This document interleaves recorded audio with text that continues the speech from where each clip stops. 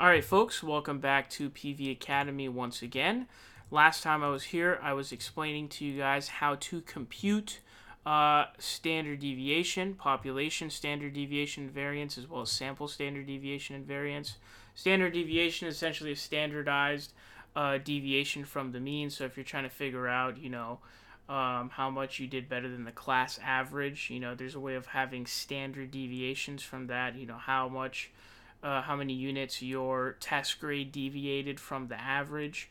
And so today we're going to be computing z-scores, which is basically taking two different groups where it has one of them has a mean and a standard deviation, and so does the other one. And you want to figure out comparatively between those two groups, who did better, essentially, is what you want to look at. Who did better amongst their, team, or in this situation, it's going to be a little bit of a different question. It says, Kathy and Linda both accepted new jobs at different companies.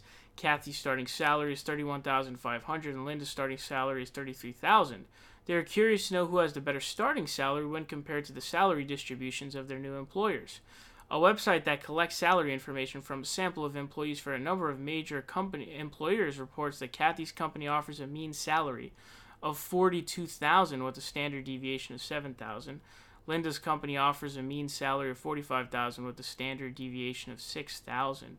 So basically they want to find out, okay, who of us gets a higher distribution in comparison to their own employer. So you got to contextualize it, because obviously they both have different mean salary distributions, so mean salary numbers. So they want to check out, like, okay, how can we standardize this to figure it out? And the z-score is the way to do so. So we got to pull out our handy dandy notepad, which is already out, funny enough. So what we got here is we've got to take the numbers we have here, and we've got to essentially identify them, okay? So we've got $31,500 as Kathy's starting salary, and Linda's is $33,000. So what we'd have to do is we need to take Kathy's starting salary, which is $31,500. We want to subtract from that. We want to take the mean away from it, which is $42,000. And that leaves us at, I believe, $10,500, negative $10,500, that is actually. Then what we need to do is we need to take $33,000, and we need to subtract from that the mean of Linda's company, the offers of Linda's company, which is $45,000. So that puts us at negative $12,000 is what that puts us at. So then what we simply need to do is divide that bad boy by the standard deviation, which the standard deviation of Kathy's company is 7,000. And we also want to divide by the standard deviation of Linda's company, which is 6,000.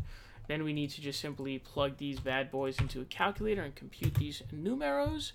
We have our little handy dandy calculator out here. We got 10,500, okay, divided by 7,000. Which puts us at 1.5. Now you got to remember, negative 1.5. This is extremely, extremely crucial. Okay, extremely, extremely crucial. And of course, we don't need a calculator for that. It's just a negative 2. Obviously, there's 1,200 divided by 6,000. 12,000 divided by 6,000 is just going to be 2, and it's negative. Remember, the negative is crucial, and you have to understand what you're actually looking at. Now, I'm going to take the calculator out of the way here. Not taking up that room, because for example, if this were running times, you're looking at lower running times. So the lower the standard deviation, the better, because you're talking about who got a better runtime. The lower the runtime, the better. So you've got to be able to interpret the the number to make sure you're using it in the proper way. So if it's a question about, oh, who got the best running time, well, then the negative is better. The lower the number, the better. So you've got to understand that. Now, in this case, we're talking about who has a higher, salary, So, as we can see here, Kathy has a negative 1.5 z-score for this situation, and Linda has negative 2. So, what that means is 1.5 below the mean, and Linda's is 2 below the mean. So, obviously, that means Kathy is getting a higher salary because her number is below the mean, but it's higher than Linda's is. So that we plug in the z-score first. Actually, I was leading into the next question before I even got to it. We got to plug in the z-scores here, folks. Negative 1.5, negative 2, of course, that is correct. Then we jump into the next question, which is what I was referencing. It says, based on the z-scores found above, is Kathy or Linda's starting salary higher when compared to the salary distributions of each company? So, in this situation, as I explained to you, Kathy's is higher because, as you can see, it's negative 1.5, negative 2. Now, they're both negative. They're both lower than the mean, which is the average. But what that means is, because Kathy's is negative 1.5, that means hers is higher because it's not as low as Linda's.